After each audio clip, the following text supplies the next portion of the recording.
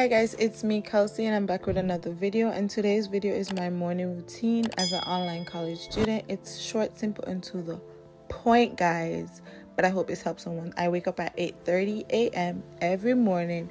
I check my phone, I read my Bible and all that jazz for about 30 minutes on my bed. I just lay on my bed and do that, and then I get up, I go to the bathroom. I'm just waiting for me to get up and go to the bathroom. Yes, I wash my face and then I brush my teeth, and after I'm done with that, I go get my towel and go and take a shower.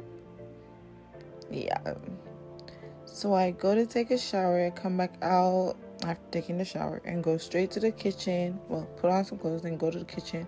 About 9:30 is when I eat breakfast, and after eating breakfast I come back to my room, turn on my computer and watch my phone because I'm addicted to my phone, obviously, and start my day. If you guys want to see a day in the life of a online college student because of coronavirus, stay tuned. That video is coming out soon. But until next time, guys, subscribe, hit that notification bell, like this video, share it with your friends, comment down below. Until next time, goodbye, adios, au revoir, see you later. Peace out, babies.